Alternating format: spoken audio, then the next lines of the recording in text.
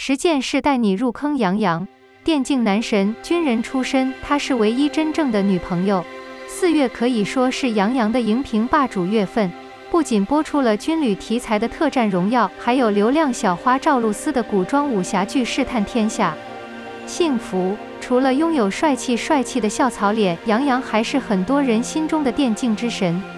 不过，出演过多部热播剧，也是言情小说作家顾漫的专业用户的杨洋，其实是个军旅出身的，是学习现代舞的专业舞者。而出道多年的杨洋也爆出不少绯闻，每一个绯闻女友都是女神，其中与迪丽热巴的恋情更是火爆。下面 L 就整理了关于杨洋的10件事，让大家更好地认识他。杨洋 No.1军艺出身，现代舞第1名。相信很多毛线杨洋的粉丝名都知道，杨洋其实是个军人。杨洋11岁考入中国人民解放军艺术学院舞蹈系学习现代舞，凭借天赋和刻苦训练，杨洋只用了1年时间就成为了领舞。他曾被老师评价为近50年来我见过的最好最努力的学生，也被称为军艺双胞胎。独特的背景也让杨洋拥有了和其他艺人不一样的魅力和气息。而杨洋也在最近播出的新剧《特别战争荣耀》中再次穿上军装作为特种兵队员。此外，杨洋与演员沙溢、陈腾更是被评为军事艺术3大流派。不少网友也希望杨洋不要像2位师兄那样后期长歪了。舞蹈功底深厚的杨洋也曾多次在粉丝见面会上表演舞蹈，给粉丝带来特殊福利。他还与刘亦菲一起在电影《三生三世十里桃花》首映式上进行宣传。嘻哈2重唱，杨洋 No.2《红楼梦》以贾宝玉出道。不知道大家对《红楼梦》中的贾宝玉有没有印象？其实饰演贾宝玉的小演员就是杨洋，这也是杨洋的第1部作品。2007年，杨洋被李少红导演版《红楼梦》剧组选中参加训练。经过2个月的专业训练，杨洋被导演选中成为《红楼梦》中的成年贾宝玉。进入娱乐圈，那个时候的杨洋真的很帅。杨洋 No.3 代表了很多作品。18岁出道的杨洋，13年来参演了多部作品，不仅有一笑很倾城中的小奈，更是俘获了万千少女的心，还有热播剧与李易峰合作的《盗墓笔记》，有苏有朋导演的电影《左耳》，青春体育励志剧《旋风少女》。此外，杨洋还主演了电影版《三生三世十里桃花源》。不过说到最近的杨洋，大家一定会想到去年他和迪丽热巴主演的甜宠剧《你是我的荣耀》，其中谁能不羡慕于途和乔晶晶的恩爱呢？而杨洋最近又推出了2部新剧，一部是军旅题材的《特种战争荣耀》，另一部是与赵露思联袂主演的传闻中陈芊芊在古装武侠剧《试探天下》中，杨洋还被网友点名为今年的4月男友。杨洋的代表作真的很多，可以拿起小本子记住，你不怕不看剧。杨洋 No.4 自拍被粉丝嫌弃，杨洋出道以来的直男自拍真是浪费颜值，这件事一直是粉丝们非常关心的话题。他经常祝福杨洋的帅气自拍，在大家的鼓励下，他拍照越来越好，拍戏自拍、化妆自拍、吃饭自拍。粉丝们也用这些自拍感谢男神的日常，他的侧脸自拍也被全网封杀。调皮的杨洋曾经在微博爆过18张自拍，点开却发现18张一模一样的自拍。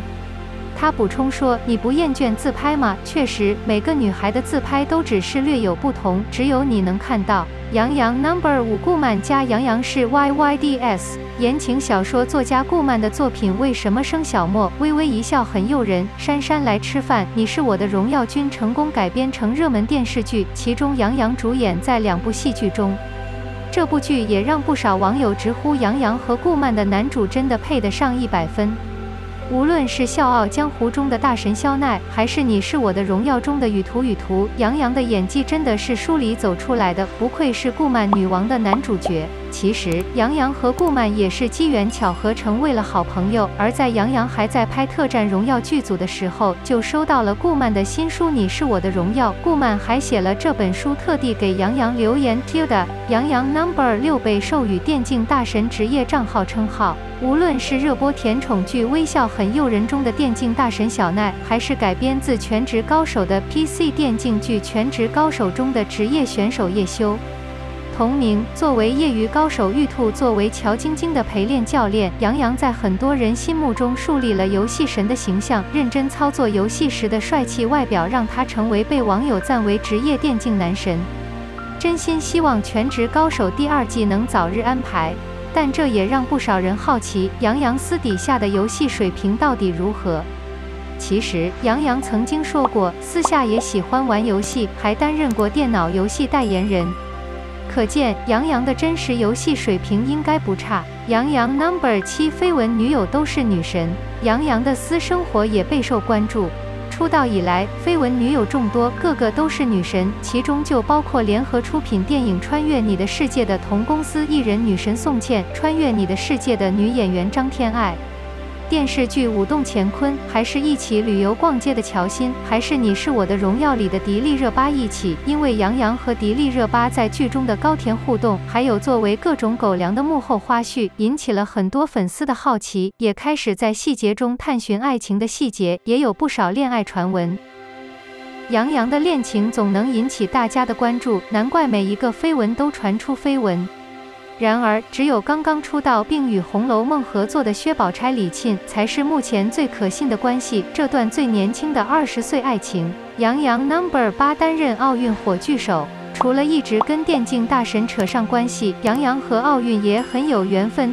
曾在2016年里约奥运会上，杨洋担任第1火炬手，还与中国领航员郭川、郭采洁合作等火炬手现身火炬领取仪式现场观看奥运火炬领取仪式。在采访中，杨洋曾坦言：“我认为这是最难忘的时刻。”杨洋 No.9 与鹿晗、李易峰并列流量小生，不知道大家有没有听说过中国交通4小学生的组合？其实就是指杨洋、吴亦凡、鹿晗、李易峰。2016年，4人因在网络上的高度关注，被网友列为中国4大流量利基。杨洋 No.10 从综艺影子到效果酱。除了拍摄电视剧和电影，很多演员还会参加综艺节目。相信很多人都看过旅游真人秀《花儿与少年2》，这一季的节目备受争议，引发了很多争议。然而，杨洋却在节目中迷失了方向，与球队失去了联系。参加节目后，他已经5年没有参加真人秀节目了。网友纷纷表示，杨洋在综艺上留下了阴影。然而近2年，杨洋开始陆续参加鲁综的《元气满满的哥哥》和《青春游记》，成为了常驻嘉宾。其中没有偶像包袱的表演，给观众带来了很多效果。萌萌的动作简直是萌萌哒，综艺感超好。作为一名职业军人，杨洋居然参加了一场关于军事题材的真人秀节目。不仅和军队在里面进行了高强度的训练，而且杨洋在里面的表现也让他后遗症很严重。